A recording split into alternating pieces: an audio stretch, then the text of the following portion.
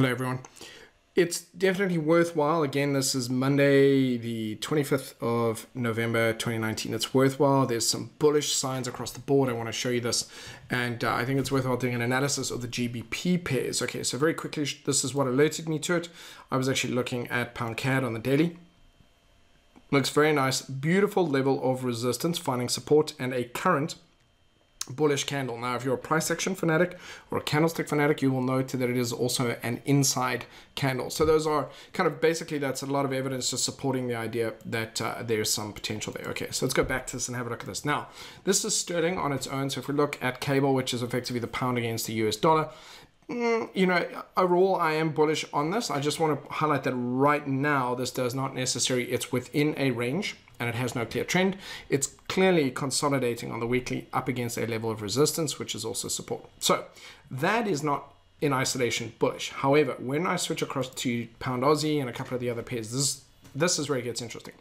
So we've broken through historical resistance. We've found some support. We've got some new kind of resistance we're up against here. We've also pulled back in and currently producing a bullish candle. So pound Aussie's got it. We've seen it with pound CAD. If we look on the monthly, pound Aussie here started to break through this level and is starting to go higher. It's got a monthly uptrend. So that is bullish. It's certainly more bullish than bearish. This is pound CAD. Beautiful level of resistance, pulling back. Nice little bullish candle there as well. The day is not over yet. Strong weekly rejection candle from last week.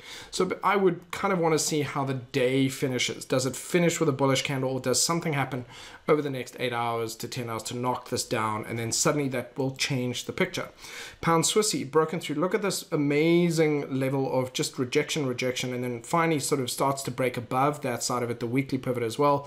Nice little bullish candle. It's got to get through this, but you can see it's certainly struggling to push that way.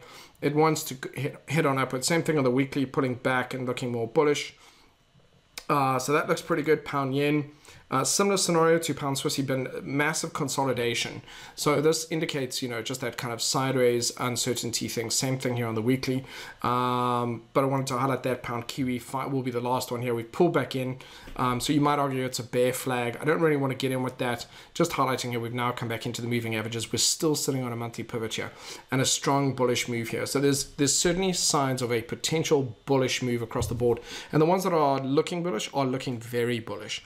I need to see how the daily candle closes, because I need to see it basically confirm currently today at 11:46 a.m. So it's not even midday. It looks bullish. I want to see how it closes.